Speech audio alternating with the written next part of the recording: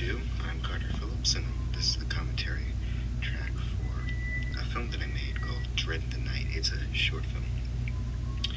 This was the first shot of production,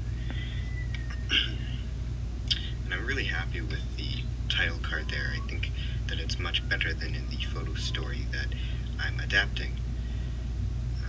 I'm also really happy with that shot. I think it's very good. It's almost German expressionist.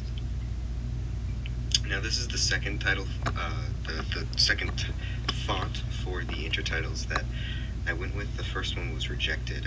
I currently still have copies of all of those. Now you may have missed it, but if you looked really closely, you would have been able to see my cameo. In the cameo, I wear a blue jacket, and it's almost a joke between my friends that every time I appear in something, I'll be wearing that blue jacket, as well as a Star Wars t-shirt, which I happen to be wearing right now. Well, that's that. Oh, and the joke started by coincidence.